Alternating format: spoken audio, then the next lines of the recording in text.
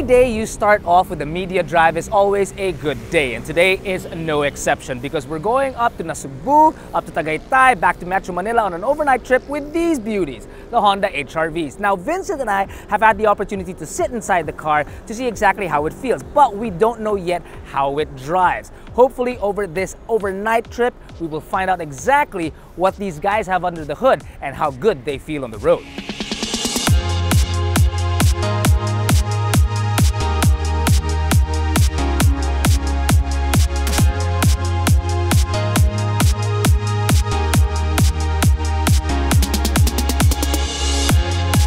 We're on the drive. We're gonna go. It's 8 something o'clock. My watch is busted, but we're roaring to get out of here. I want to get to sun, more sun. There's barely any sun inside the city with a typhoon pending, but we're gonna test these HRVs and see if they can withstand the ups and downs of going up the mountain.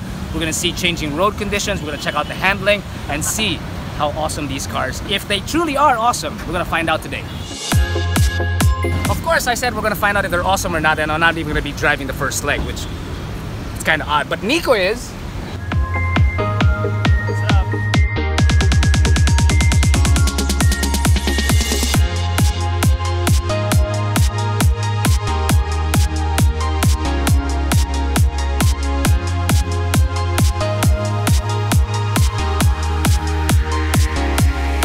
Nico drove most of the way out of the city, which was riddled with traffic. Now that we're out of the city, it's my turn to drive the HRV. But first, a quick stopover for lunch at Casitas de Victoria.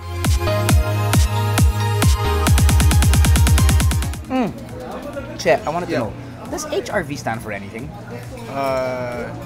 Hip and smart runabout vehicle. Really? Yeah. I thought it just meant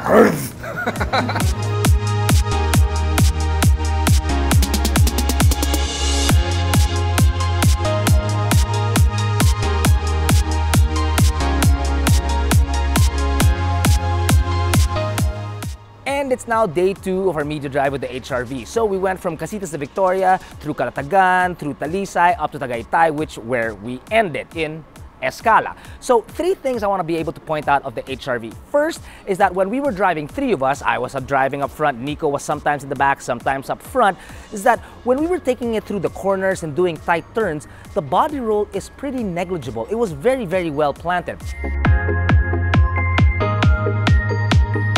The second thing I noticed is that the CVT kind of gets loud on you when you bury your foot. Going up hills is not really a problem. It might take some time to get there and to get the engine going, and it's a little bit loud, but it will definitely get there.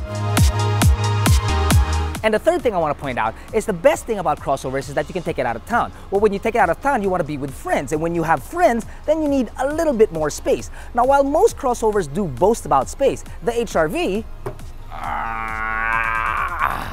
has got a little bit more. And when I say a little bit more, I mean a lot more, which makes it a great car. Dying to review this guy properly.